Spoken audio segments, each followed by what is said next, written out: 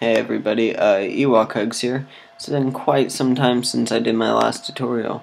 Um, Basically, what happened in the past few weeks, I think, iOS 7 became open to the public, and along with that came a new Xcode update, which makes our app look like this. Now it has all these fancy blue buttons as opposed to like the rounded rectangle, old disgusting looking buttons. Now we have all this futuristic style stuff.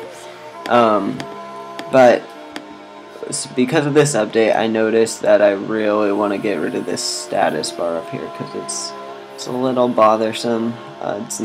Doesn't flow well with everything, I guess.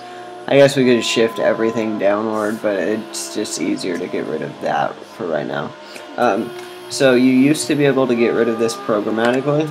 I'm going to show you the line of code if you haven't updated your Xcode on how to do that. And there's an entirely different way on if you did update your Xcode, and I had to go and look it up because I had no idea. Anyways, so the way you used to be able to hide that status bar with all the previous Xcodes, UI application, shared app location, set status bar hidden to yes, with animation no. That line doesn't work for iOS 7. So what we're going to need to do for those who have updated it is calc-info.plist in the supporting files and hit that add button. And then it's going to be view controller base status, and set the boolean value to no. Go ahead and run that again.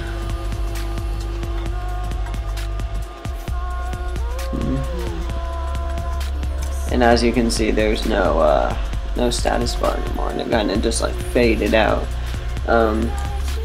Anyway, let's continue on with this tutorial now that we've went over all of that. Where we left off last time is we created all the buttons, and now we just need to figure out what happens when one is clicked, or how do we know which one was clicked, essentially. So we'll do number selected first, since it's a little bit easier and less time consuming.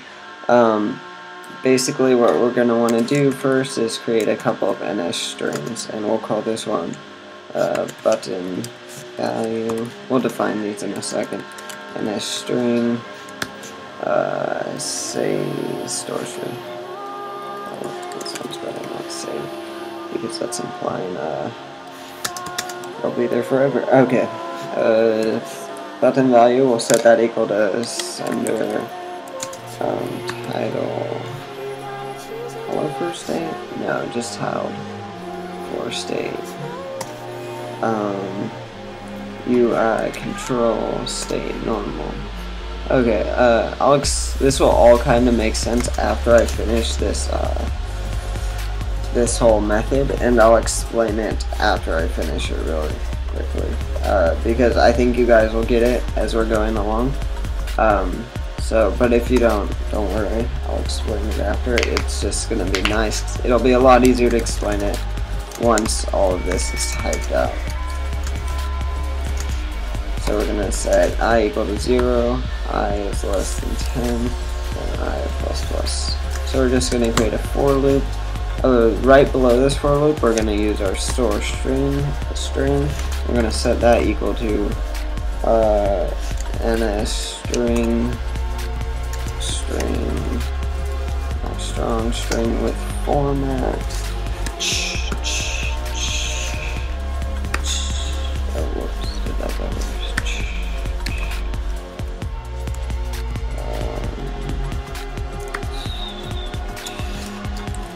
Okay, there. That's the right values for them. Display dot text comma I. Like I said, I'll explain all this in a second. Then what we're going to need to do is throw in an if statement there, and then we're going to say if button value is equal to string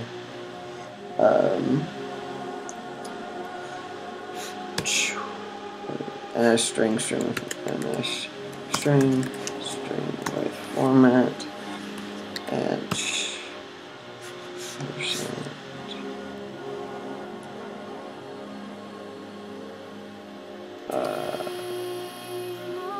sorry, I'm blanking on all these little Objective-C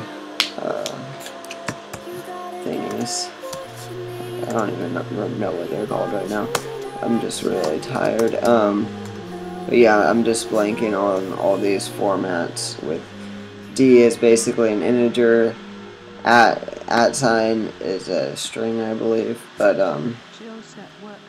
anyways, after this, we're just gonna say display dot text equals store string.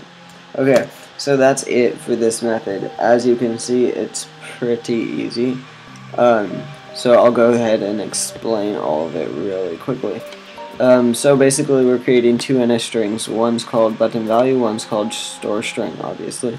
Button value is grabbing what, okay, so up here in the add buttons, we action at selector number selected for control events UI touch up inside. Anyways, it's basically saying send whatever button is being UI control event touch up. Send whatever button is being touched up inside. That sounds terrible. Send the number selected for that down to whatever method it is, and for the method we did number selected. So as you can see, it's kind of just like a loop-de-loop thing. Store string, we're just setting that to nothing for now, because we add this to it later. Okay, so for the for loop, what it does is it goes through all the possible numbers that it could be, which in this case 10, so 0 through 9. And then as it's going through, it's checking to see which one of them was pushed, like we got from up here. So anyway, so we're setting store string, NS string, string with format, display.text, comma I. Basically, it's just saying if it hits that string, store it, and then kind of just do, like, basically what I just explained, find whatever string was hit based on what's being sent down. And then, yeah, so then if button value is equal to string, NS string, string with format, percent D, I, display.text equals store string. Wait a second, why am I putting delete?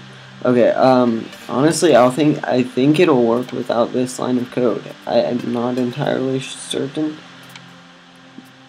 but I don't see why we would necessarily need that. Okay, we do need that apparently. Got a crash error. I think that has to do with me taking out. Okay, this line of code just kind of lets it display the buttons up there because it's already in use. It's not already in use. Okay. So if we go ahead and run this again, yeah, the buttons pop up there now. So as you can see, it's a pretty fancy thing here. None of the operation buttons work, and we'll go over that next episode. It's slightly more code intensive, but that's about it. Anyways, back to this store string. Basically, we're setting this empty value equal to the display dot comma text to I, and then we're setting the display text equal to I, or whichever one was selected. So we're setting this once empty value to the display.text and I, and then we're displaying the text as store string is being displayed to the bar up top, the type bar, and only if button value is equal to string, only if the button value is equal to whatever number was on the button that was pushed. That really doesn't make sense. Hopefully you guys kind of get it. Honestly, I can't think of a better way to explain it, but in my mind it just works, I guess. Sorry. So that's what we're gonna go with, I guess. I'll see you guys next time. Next time we'll get started on operation selected. And I think we should be able to finish this all up next time. We're also getting rid of all this code next time. So, yeah, anyways, hope you enjoyed today's tutorial, and see you next time.